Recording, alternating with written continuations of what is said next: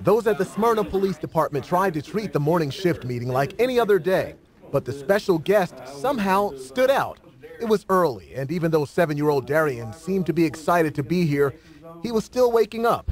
Then he was called to the front of the room. Got a proclamation by the mayor of the city of Smyrna. It proclaimed Darrien as an official officer for the day. Once on the road, that's when the real police work began. Sir, do you have your driver's license with you today? First, pulling over a man who allegedly blew through a stop sign.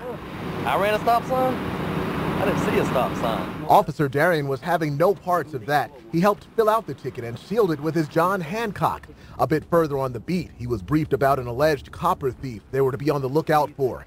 They got a call that the suspect had been spotted. The kid-sized cop speeds to the scene.